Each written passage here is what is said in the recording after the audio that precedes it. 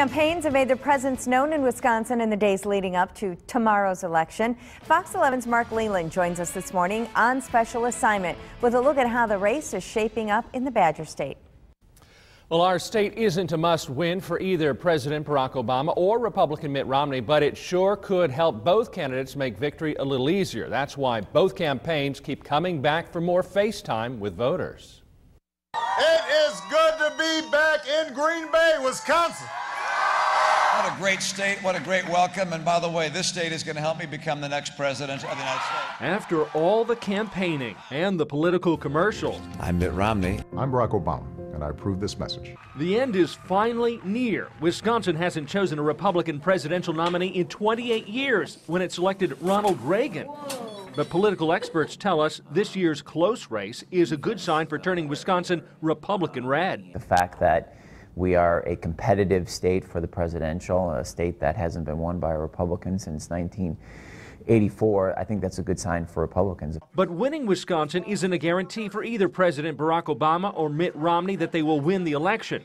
Wisconsin remains just a piece of the political puzzle. States like Ohio, Wisconsin, Colorado, Virginia, and Florida are sort of the major states, and depending on how those states fall is really going to make the largest determination for, who wins this election. A candidate needs 270 electoral votes to win. Each state is assigned a number of electoral votes based on population. Now, most of the states have already been pretty much decided whether they're going Romney or Obama based on trends and polls.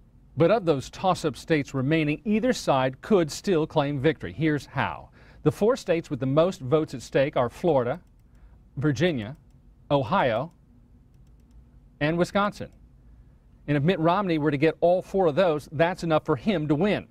Obama's road to victory is a little easier. He can win by capturing as few as 3 states. One winning combination is Nevada, Ohio, and Wisconsin.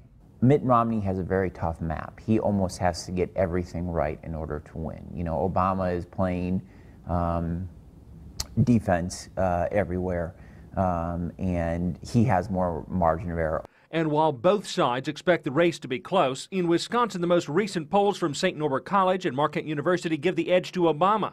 The experts say the key to victory, though, will come down to which side gets the voters to the polls. Who is most effective on getting their, what I like to call lazy voters, to the polls? Those who don't vote regularly, probably only vote presidential elections, and probably only vote if you, bug them enough, drag them to the polls, whatever it takes.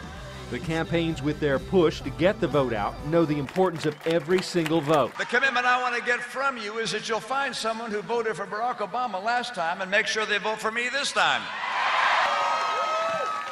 We're going to pull an all-nighter. No sleep. Wisconsin's other statewide race, the one for U.S. Senate between Tammy Baldwin and Tommy Thompson, is also in need of every last voter. These races are going to be decided by, 1-2 percentage points at best, probably. And those living in northeast Wisconsin could be just the deciding factor. While the presidential elections in 2004 and 2008 showed Democrats fared best in the large metropolitan areas of Milwaukee County and Dane County, the Republicans did their best in the rural counties.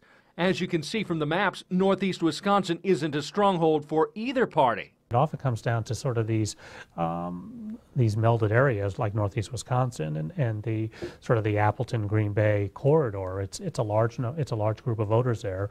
It's a flip-flopping area of voters. Sometimes it goes to Democrats, sometimes it goes Republican. That's why both parties, with the candidates, political friends, and even celebrities, the enthusiasm is amazing, have continued to the end to make the push here in northeast Wisconsin, looking for your vote. Now, Wisconsin is among several states that could help swing the election, so those other states are being bombarded with visits as well. Stopping in Wisconsin today, though, will be President Obama at a rally in Madison, as we mentioned earlier, and a Republican vice presidential candidate Paul Ryan will wrap up his day with a rally in Milwaukee tonight, Rachel. And with Paul Ryan being from Wisconsin, will that be a big factor in Wisconsin's role in this race to the White House? You gotta think so. Both sides do acknowledge that Paul Ryan will play a big role poll here. He says they say that he has made an impact. Political experts, though, say it is because of Ryan that the state is as close as it is right now.